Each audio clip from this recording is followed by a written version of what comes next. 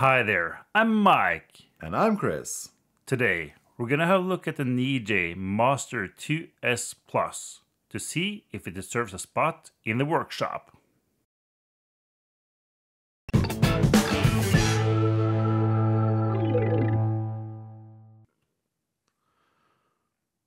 This is the NEJE Master 2S Plus. It's a $260 laser engraver and cutter that claims it can cut up to 8 millimeters of plywood. It comes with an N40630 Laser module rated at 7.5 watts optical power. The working area is 255 by 420 millimeters.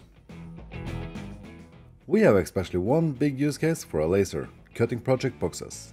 We build a lot of IoT devices on this channel, and we don't consider any project complete until it's in a proper enclosure.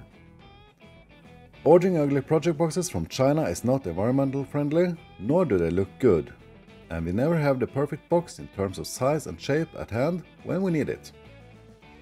We have been considering building a CO2 laser, and I've actually bought a lot of parts already. But while in this process, suddenly NEJE reached out to us asking if we want to try out one of their lasers. Promised to be able to cut 8mm of plywood. Of course we accepted. Full disclaimer, NEJE sent us this laser for free. We are not paid by NEJE, and they don't have anything to say in the video, nor do they get to see the video before it's released. So we are free to say exactly what we think about it. The most common materials we need to cut are 3 and 4mm plywood, and sometimes we need to cut acrylics, usually about 2.5mm thick. First off, black acrylics, a bit more than 2.5mm, according to the suggested cutting settings from NEJE. For 3mm acrylics, speed should be 120mm per minute, power 100%, and 2 passes. Please note that the suggested cutting setting does require air assist.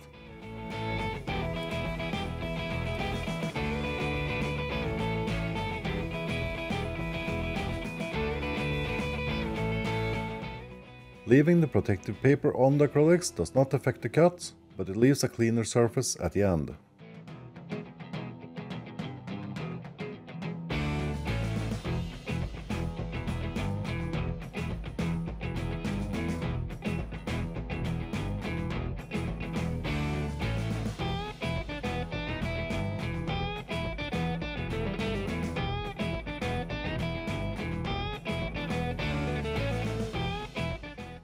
That's no problem for the laser, a perfect cut and clean edges. It's worth mentioning that a diode laser can't cut transparent or very light colors of acrylics. That's simply due to the wavelength of the laser. For cutting very light and clear acrylics, you need a CO2 laser, but cutting dark and black acrylics is no problem. Next up is 3mm plywood. The suggested cutting speed is 120mm per minute, 100% power and 1 pass.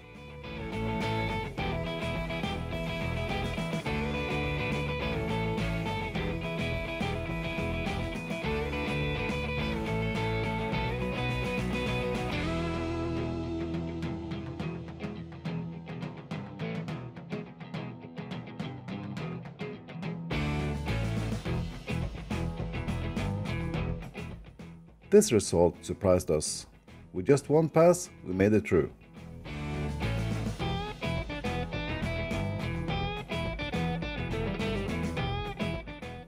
Please be aware that not all plywood is alike.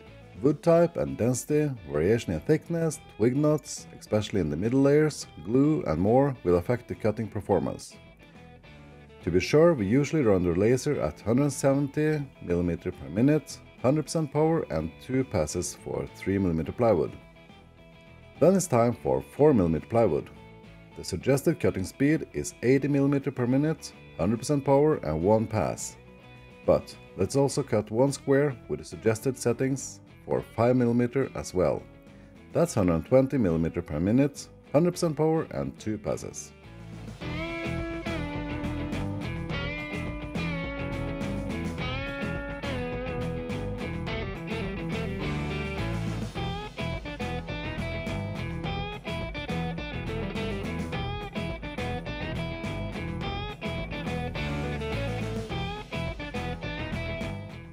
Viewing the backside of the board, the 4mm settings did not cut all the way through, but it's close. The 5mm settings cut straight through.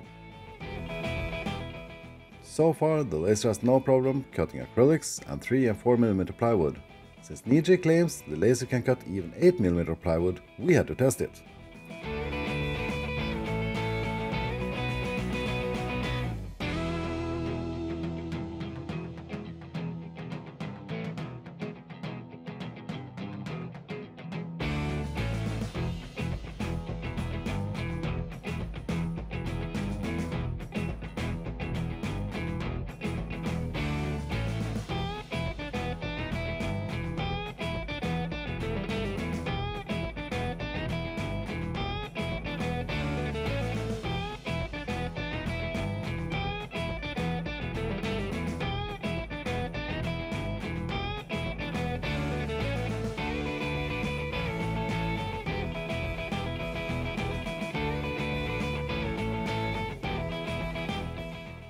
As you can see, it does cut 8mm plywood with clean edges.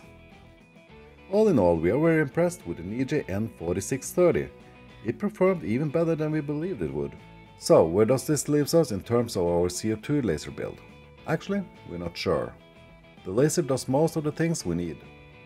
Compared to a K40 or a Glowforge, it can't cut clear acrylics and it's slower, but it's still a very capable machine.